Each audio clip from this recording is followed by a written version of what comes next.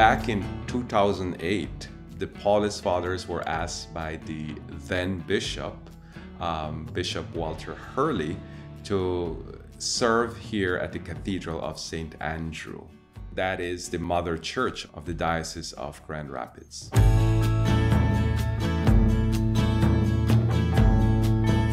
There are two dynamics happening when we sort of serve a cathedral.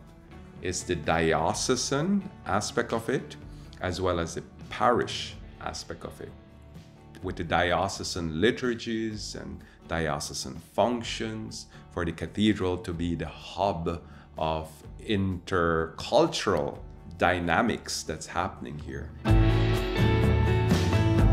As an associate pastor, I work with all the sacraments and hospital calls, confessions, masses, everything that people need, marriages. Our job is to, essentially to be caretakers of the people here, caretakers of the gifts that they have.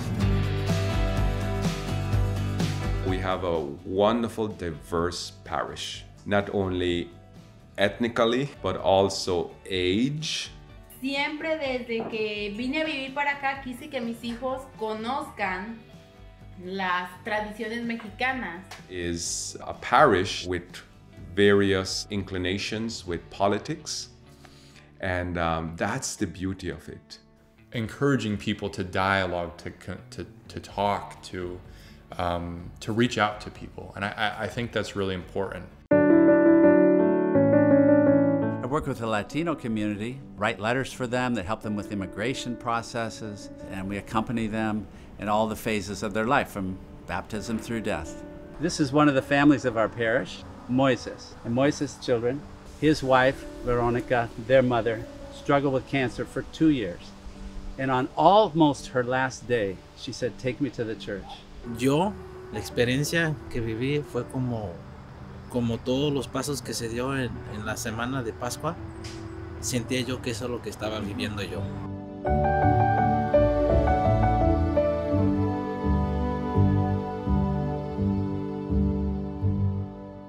It was a great honor for me to be there with them in that, because I love Veronica. When I saw her in the church, she was so strong in her faith. I loved seeing that. And she was so determined that her family would be strong in the faith.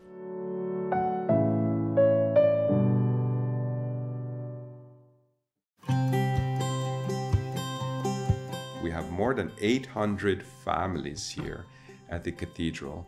It's a large community with a number of different masses on the weekends, and many different folks from many different backgrounds, many different levels of income. For me, that is what we ought to be doing as a parish, to provide a diversity, calling people back home. The Paulist priests are very relational. It's this relationship-based approach that they bring to the ministry that I'm enjoying. All the sermons that are related to what's going on in the world today, they tie everything back to the different readings on Sundays. I start to think about what is the experience of many of our people that they might be able to connect with. Their sermons are so practical. You could literally hear the sermon and go out the next day and begin applying what you have learned. Listen to what other people have to say, even if they're on the different side of an opinion from you, and then also be willing to share what's in your heart. And we encourage people to do that. We really fell in love with what the Paulist Fathers believe and how their philosophy works, and I think that's really brought us together in our faith. Es algo muy grande, muy especial por sus padres. It's not a single viewpoint of a priest. It's a team of the fathers that bring the Mass alive and everything in between the Masses.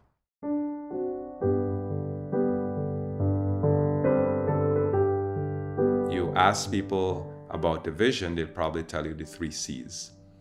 Is communion with God, belonging in community, and a sense and meaning and purpose in the commission.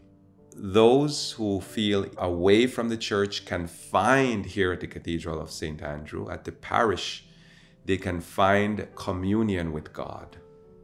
So they can find hope in oneness with God through the liturgies.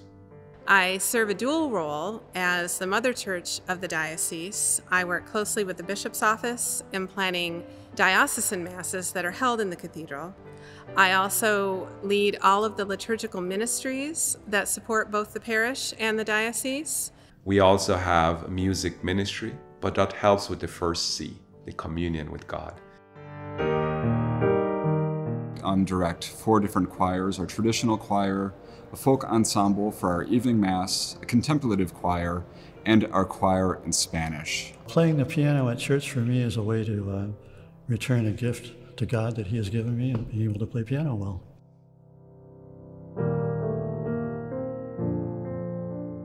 Another area that I really appreciate about the Paulists is their concern for community.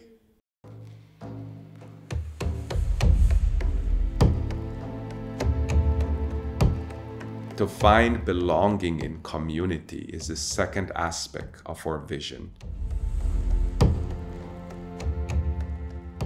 I'm glad to be on this parish because I play a big role and I love it so much. I play the role of being an interpreter for the community, African community. Most of the community here, they are refugees. They were able to get the asylum here in America. So most of them are from Rwanda, Congo, and Burundi. I have a couple of ministries that I spend a lot of time focusing on, and one is the young adult ministry. It's been really difficult working in the hospital during the pandemic, and it's been really nice to have community members that I'm able to talk with. It's just the way that we can just experience the love and the care that the Lord has for us through each other. One of the things that we're doing right now is we're getting involved in some community organizing, which is, I would say, an organizational and ecumenical based group in the city, which is trying to mobilize around certain issues that are important to people in our community. Commission. That people can find meaning in the Lord's commission. I'm very oriented toward social justice, and this community right here in the inner city and the spirit the Paulists bring here, that really supports the things that are the most important to me. My heart is with the poor.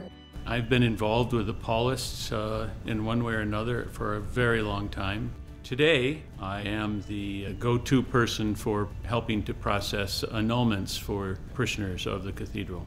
One of the lessons that I've taken from the Paulists and the priests that I've known here at the parish is the action of saying yes when you are invited or asked to serve in a ministry or serve to help support something happening in the parish.